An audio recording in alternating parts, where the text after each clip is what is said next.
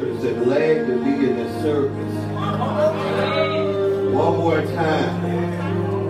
They would say, he didn't have to let me live. Live to be in the service. One more time. How many folks glad to be in the service one more time?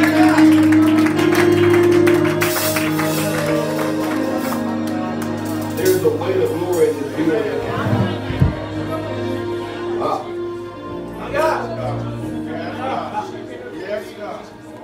There is a weight of glory in this building.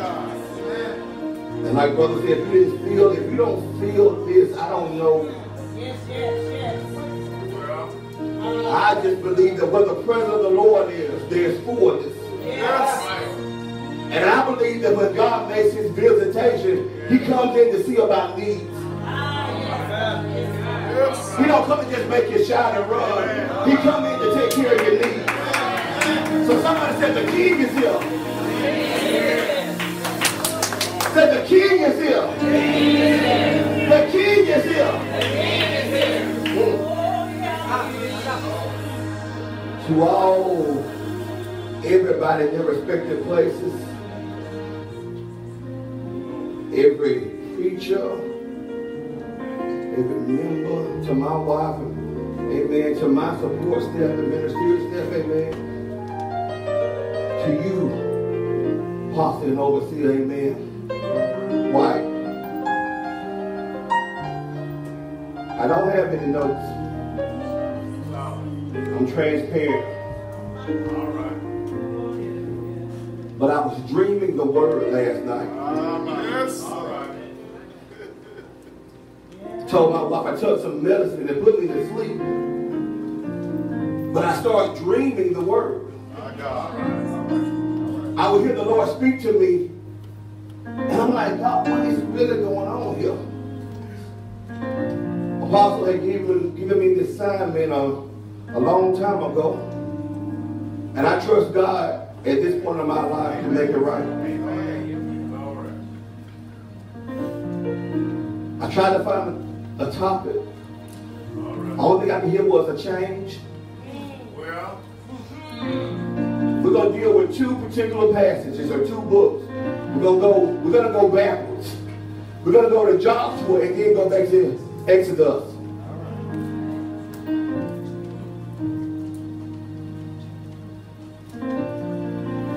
Because you see there's a transition of power that's going to happen between Moses and Joshua.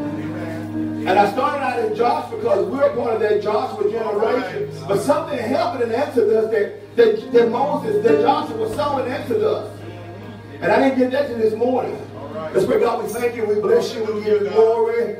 We magnify your name. There's not like you in the earth. Speak, Holy Ghost. Yes, Lord. Speak to your people. We need a word from you. We need to hear you speak, Lord. Don't let them see me, but let them hear you.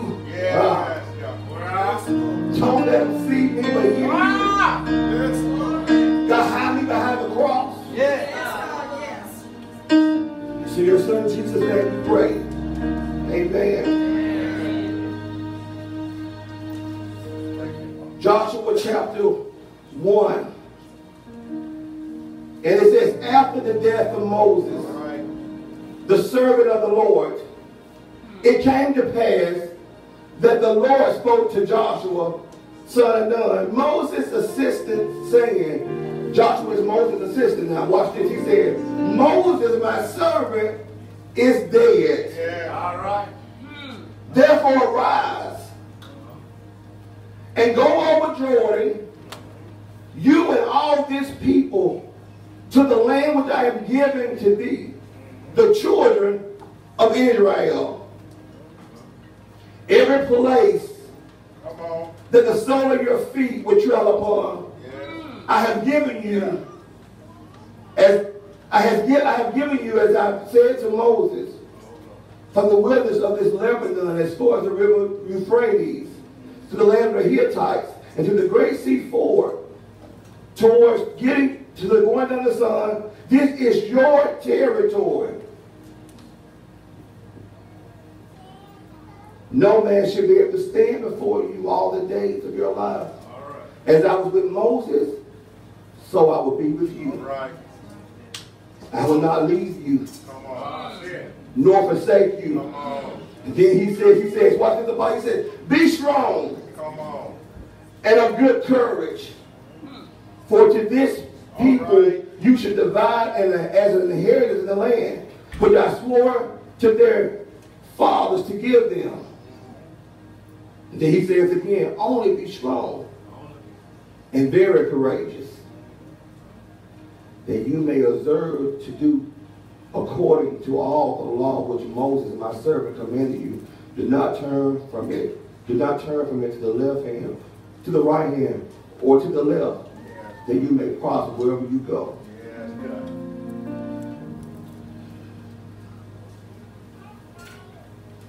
Apostle, I just want to talk to you. If you give me about 10, 15 minutes, it won't be no longer. It's a lot of prophetic stuff that God showed me this. First of all, he sets the time up. And I didn't understand this. He says, your servant Moses is dead. All right. And when he did that, he made a time stamp. He made a time stamp. I'm going to show you what the time stamp looked like. Anybody ever lost a mom or a daddy or a grandparent? All right. You can always say, well, mama died, that happened. All right. You may forget the year the mama or granddaddy died in, but you can always say, when they died, somewhere around that time, my life changed. Yes, sir. Anybody understand? Anybody ever lost somebody? And you can say, around that time, something happened. All right.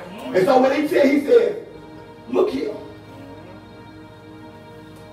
It was probably 30 days after Moses' death. Well. According to what Deuteronomy was saying. All right. So it's probably 30 days afterwards. He said, now the morning is over.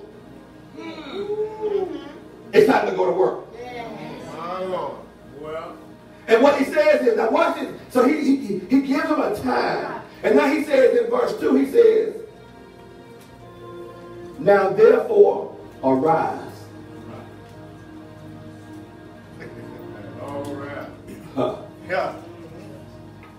One thing I like about God is when he speaks, All right. he gives a direction. Amen. He just don't tell you to do nothing. Or he gives instruction on what to do. He told Moses what to do. He told Abraham what to do. He told Noah what to do. Every time God gives a word, Amen. he gives instruction. Yeah. He gave you a word. He told you to be on my Father's business. Yeah. And he probably gave you some direction on how to do it. When the Lord told me I was in college, in 1999, he told me to start Lighthouse Ministry. I didn't have anybody. It was not this. It was not this. It was none of us together. I was a senior in college, in a dorm room or an apartment room. And the Lord told me to start a ministry. And he told me to write. And every time he would speak, I would write. Right.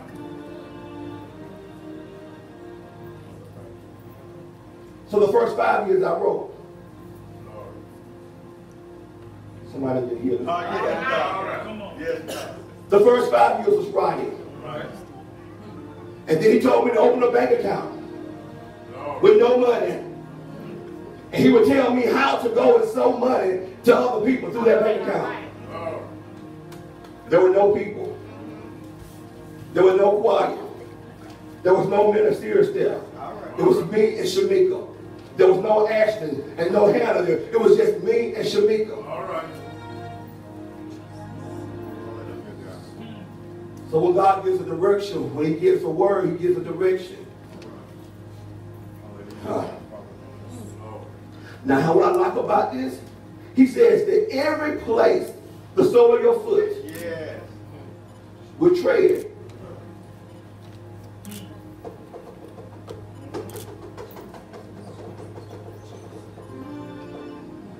I have given you, as I said to Moses. I'm going to work this real good for you. I bought a house on that scripture. All right. All right.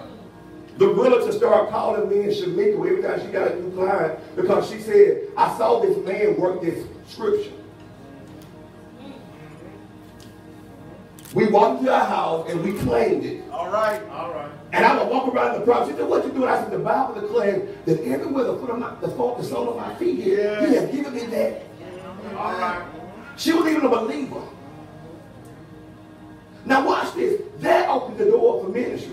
All right. Because every client she started getting from that point, she told them to call me. All right. Because she saw the scripture in action. Amen. All right. I'm going somewhere with you because the Lord told me some specifics for you. He said he has given you this territory. Now I need you to understand me when I said that. It says no to the preachers in the room. Don't get offended. It's not. I want to make sure you understand it. It's a territorial thing. It's spiritual. It's not buildings. He didn't give you his church or his church or his church. He's giving you this territory to war in the spirit for the people of God.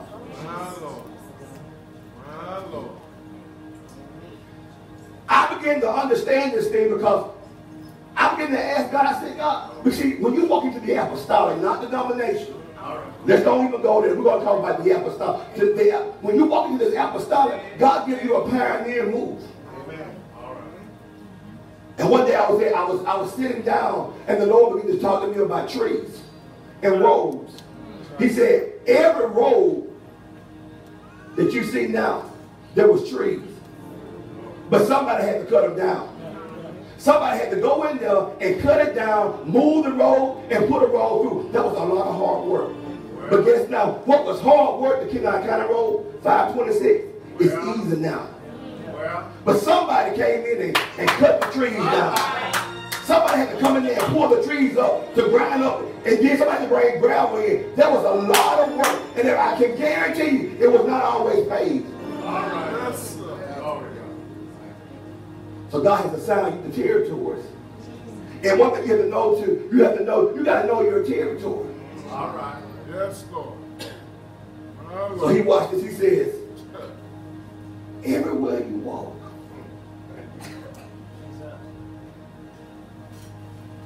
just as I told Moses, telling you, it's yours. Now this is what I like about it, because you have a brand new ministry. It's not like you birthed this thing. It wasn't like most of us, when I birthed Lighthouse, but St. Paul, it was established. It's 102 years old. All right.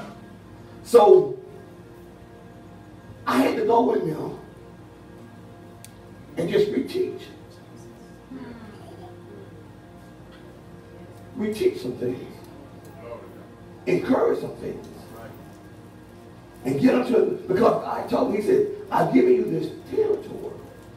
Now what you got to realize is when God gives you territory, everybody might not sit in your church, but they recognize your voice. So we're moving to Joshua sees this promise that God has given Moses. And I like about this because Joshua just showed up on the scene. Kind of like me and you just showed up. There was a call and we answered. We just kind of showed up. Now watch this, watch this. I'm almost done because this is really for him. Now watch this. Back in Exodus chapter 12. I'm sorry, chapter 17. We found this particular scripture talking about this war is getting ready, this battle is getting ready. And Moses is getting ready to fight. And I like this. He tells Joshua. This is in verse 10. So Joshua did as Moses said and fought the Amalekites. And Moses and Aaron went up to the top of the hill. Watch this. In this process, in this season, you're going to need someone that understands and pray with you. It's not going to always be your wife. I'm not knocking it because if there's some place that I go, my wife can't go. What I like about this right here is because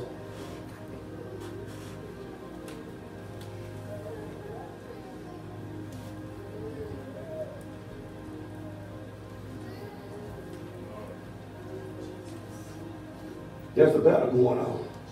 Yes, sir. All right. And God is commanding you to keep your hands lifted. Yes, sir.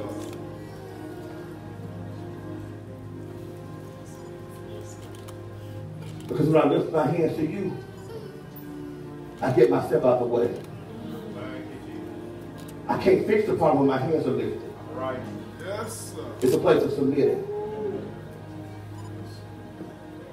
And there may be some people here that's out there, while they're out in battle, your hands is just lifted.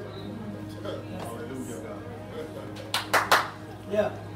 This is what the Lord gave me. I'm sorry, but He just told me to tell you to keep your hand lifted.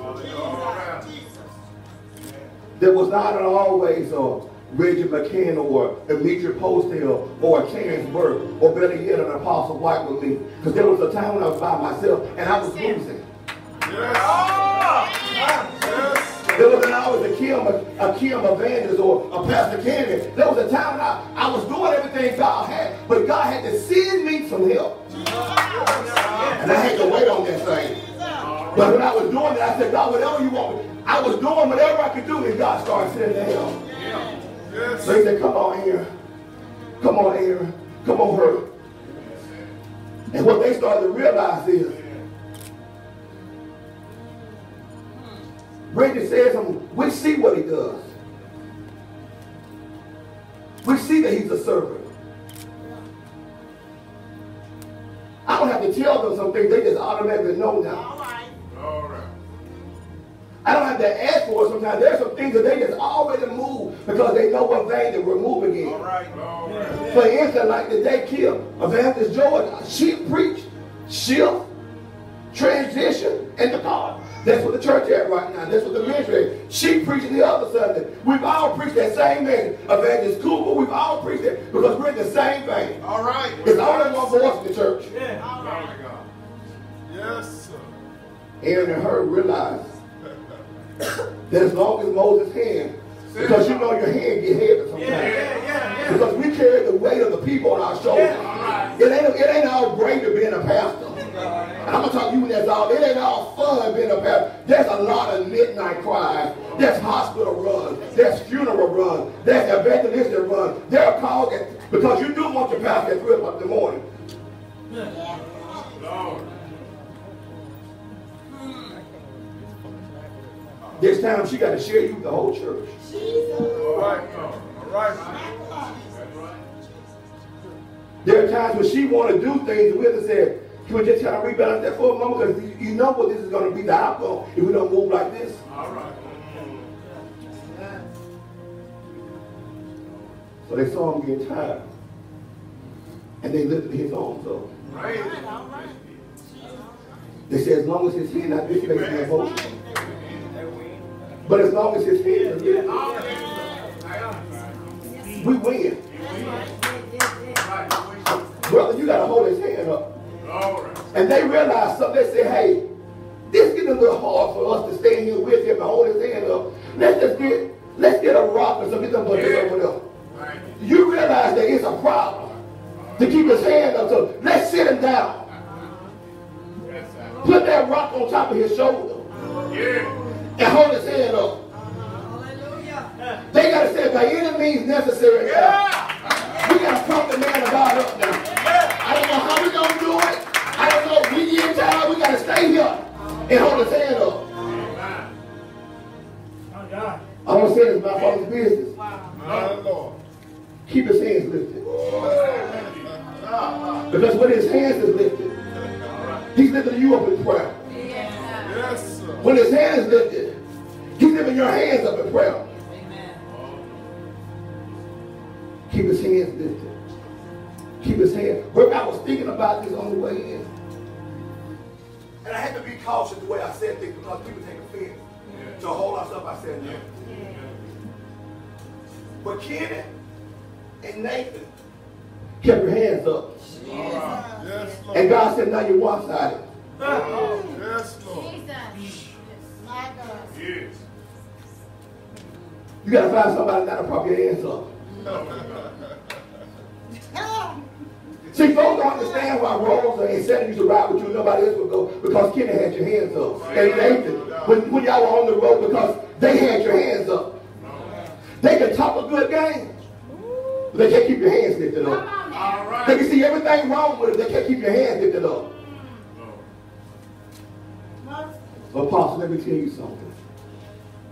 This young man messed me up in prayer. He's probably older than I am, but he's a young man, like I am.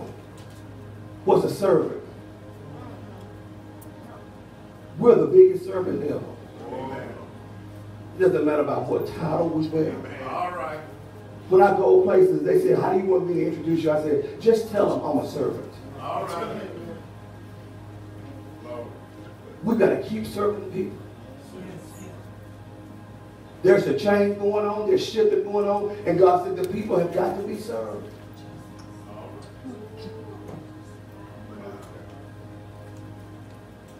The people have to be served. There's a work going on out there. People want the title. They want to be called pastor. They want to be called this and that. But they don't do any work.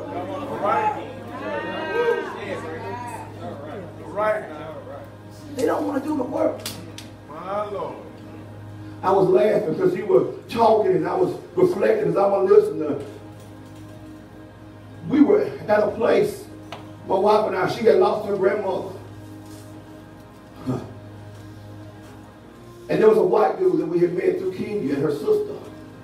And God told me to bring him home with him. I said, bring him home with us, Lord. I don't know this man. He said, bring him home with you. We brought him home with us. I was like Sandra Bullock. I was deciding, my wife was like, oh, Lord. Bring the baby in the room and lock everything up, put the knives up. We had the knives in the room. But God said, you got to show folks who Christ is.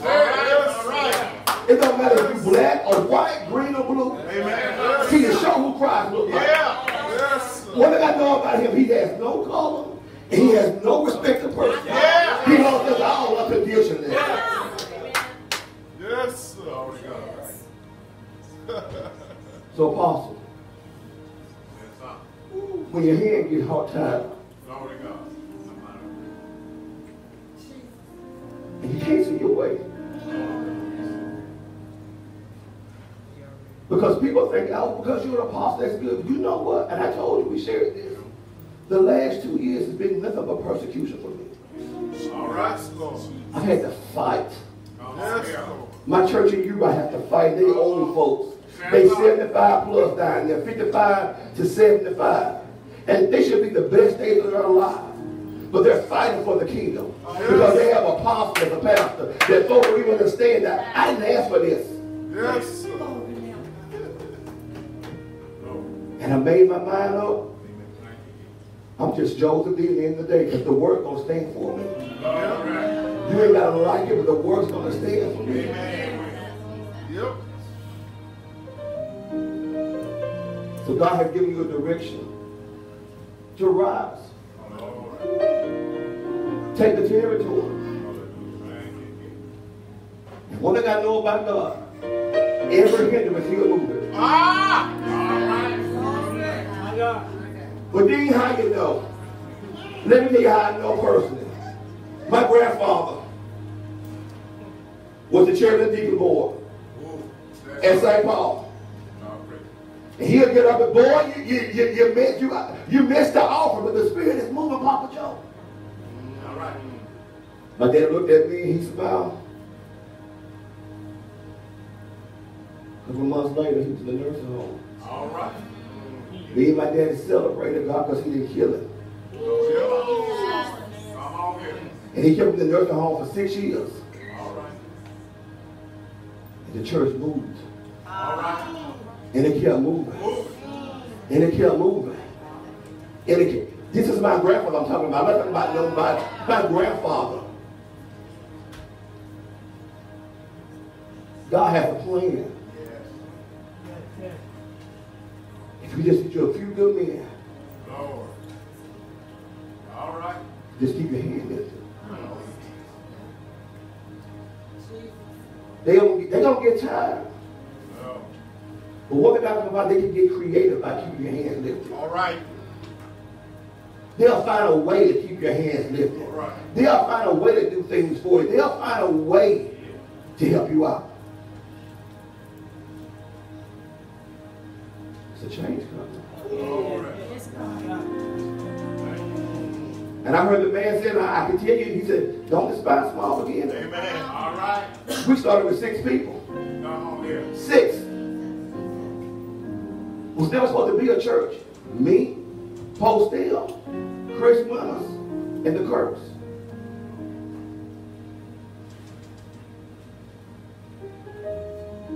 They started coming. You know they came because your family came. From the north, as far as Antmo. To the south, I'm sorry, to the north as far as Babina. Back to the west, back to Camden. They coming. It's the Lord's doing. Yes, Lord. Because one thing about me, I love them right where they at.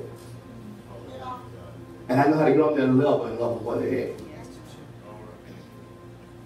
Because I have to show the love of Christ.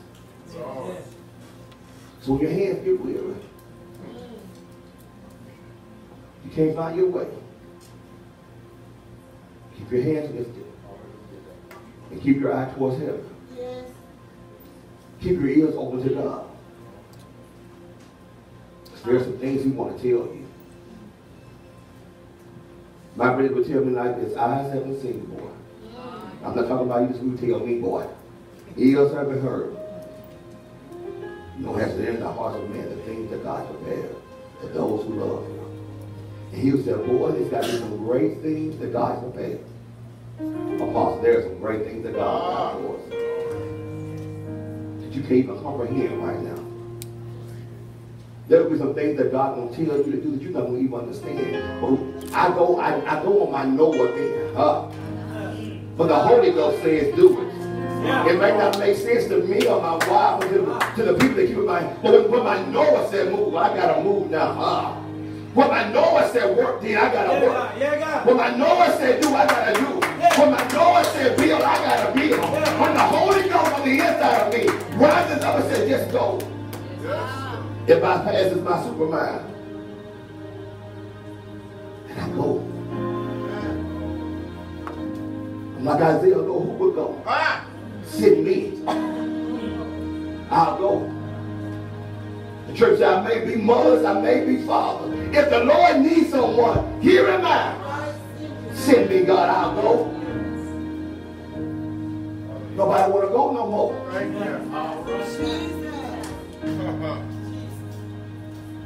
Cripple, I still go. Apostle, with no money in my pocket, I still go. And I see God make provisions.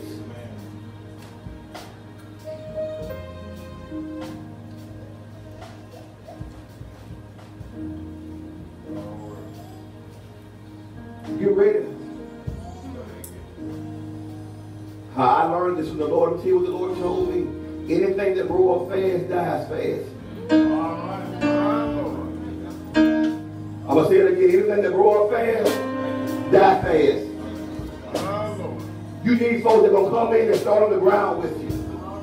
And just working with you. They might not always see it, but they just trust the vision inside of you. But when I realized God told me what people are doing now, they were coming to vision, not to church. I'm going to say it again. They're not coming to church, they're coming to vision. They're going to see the vision inside of you. I didn't know anybody in Montgomery, they just knew the vision.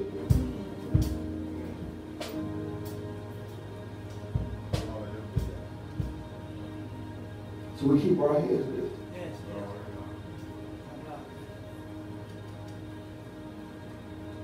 But I don't know how to do it. But my hands are lifted.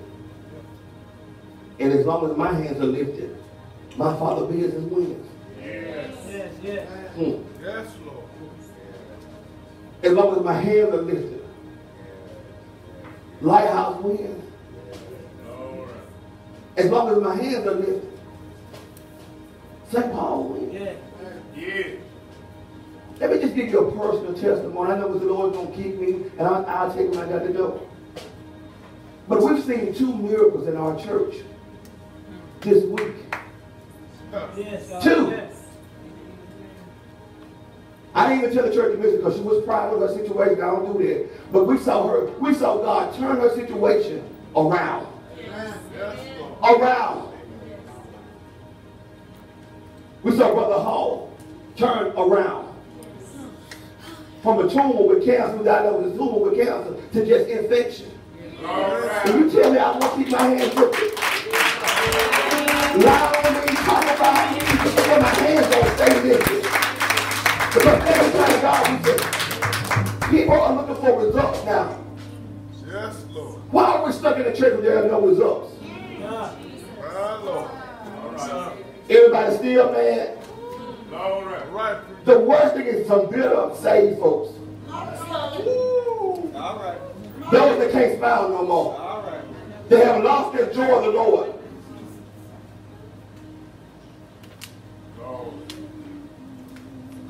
Nobody want to follow behind that. The Bible says there's joy and peace in the Holy Ghost. Yes. Glory. I don't have a hoop today. The Lord just told me to keep my hands up while I'm standing there.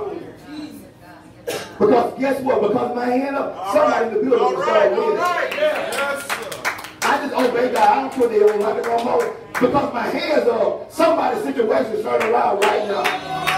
Somebody's on the verge of giving up. But because I obeyed God and kept my hand up, God, I'm turning some situations around right now. There's some healing going on in this building right now. Marriages are being saved. Kids are being set free just because my hand is lifted. Yes, sir. Somebody getting the fresh wind blown on them right now.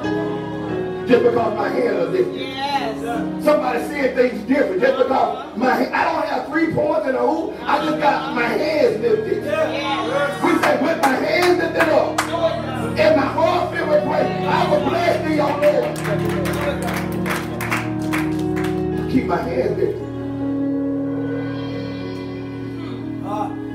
I keep my hands lifted. Yes. I keep my heart on them. I keep my mind on them. We don't know what's taking place in the atmosphere now. Know that God has given you direction to arise and go. My father's business, Moses is dead. And what that means to you is your old leader ain't here no more. Don't come here. If your old church worked, you would have stayed there. You're here because your old church won't work for you right now. So your situation is changing because of your new leader.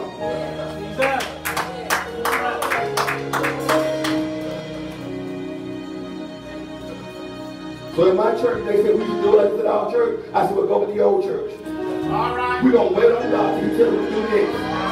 But we used to do this. We're not doing it because it didn't work at your own church. If it worked, you would still be there. Go back over there. But I'm going to wait with my hand into God give me my next step. And waiting on to be myself over, I'm just going to wait on God to my next assignment, to my next direction. Yes, sir.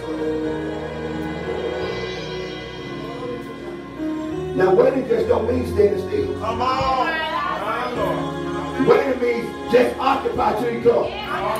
Keep on doing what He told you to do in that season. And when that season changes, He'll give you new direction. Yes, sir.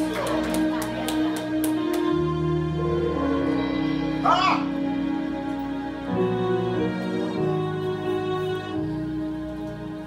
Just keep your hands lifted. Can you keep your hands lifted for me? Keep your hands lifted. If they never recognize you, keep your hands lifted. Because I don't care who don't recognize me no more, because I know who I am. Yes. Yes, sir.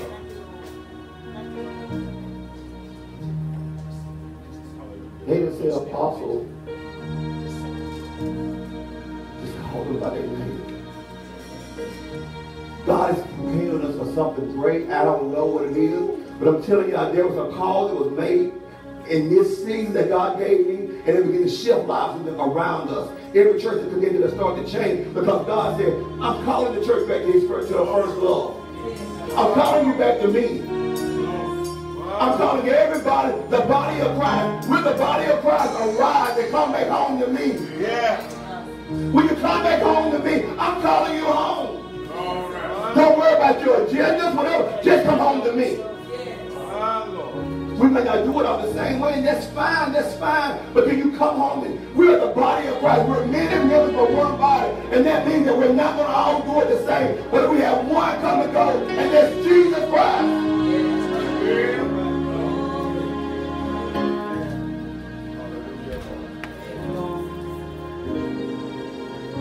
It makes me cry the way I see the church divided. It hurts my heart. Yes. I don't talk about no preachers. Whatever you do is your business.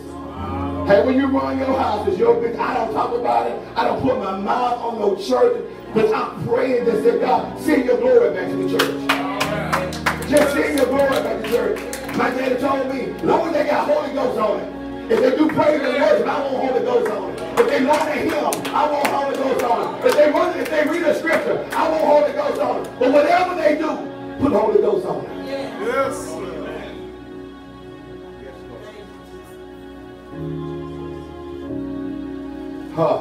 I'm done. I'm going to tell you this. I'm Baptist in the core now. I want y'all to know that I'm really Baptist. There's a hymn we word to serve this present age. I hear some Baptist folks over there. My calling to fulfill. Oh man, all my power gave to do my master's will. And I had to ask God, I said, the church ain't just, they're not serving this present age. Keep my hands lifted. We want to do it the way they did it in the 1960s. That won't work. Come on. Well, that's how our mamas and daddies did it. Right. There was no life in there. It was good for mama and daddy then, but there's no life for me. My son ain't going to move the way I move. Yes, sir.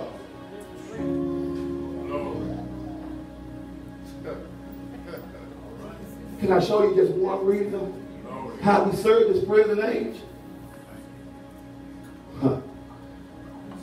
I can preach a message on Facebook. In our church, I have about 75 to 80 people in it. But by the week, I have 500-600 views. They're not coming to the church. We don't go live on Sunday. Folks inboxing me, not from Montgomery, from Georgia, from Florida, from Mississippi. Folks that I don't even know. Why y'all down this Sunday? We don't know how to serve this present age. All right. Facebook is the devil. It is not the devil. It's the devil that is using you to make it be the devil. I could preach a message on Facebook and get 3,000 views. We got to keep our hands lifted. I'm sorry, Apostle. I just got a little. We got to keep our hands lifted. You got to know how to make things happen for the kingdom. God will give, we listen to God, He should give us new direction, fresh revelation.